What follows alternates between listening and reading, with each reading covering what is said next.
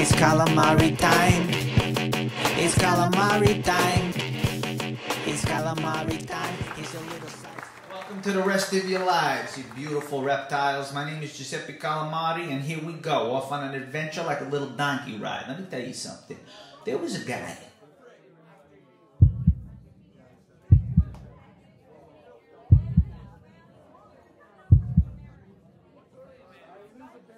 There was a mechanic. He gets up in the morning, he skips breakfast, he skips the shower. He goes straight to the fucking shop. Why'd he do it? Eh? He wanted to get there oily.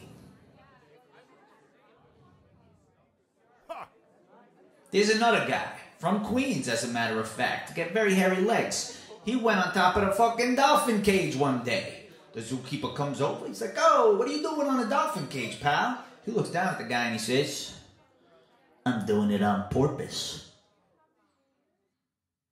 What's the matter? You got hearing problems? So it turns out comedy's a little harder than I thought. It's back to the drawing board for me.